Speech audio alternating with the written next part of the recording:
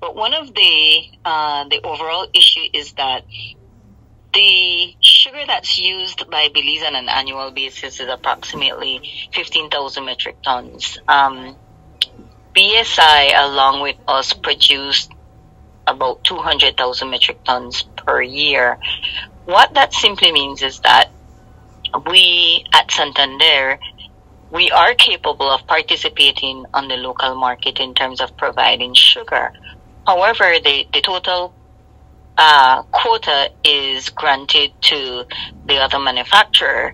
So we don't have permission, we don't have license, we don't have permit to sell in the local market. We operate under what is called the DPA, which is the designated processing area. And based on that status, we are to export all the sugar that we make.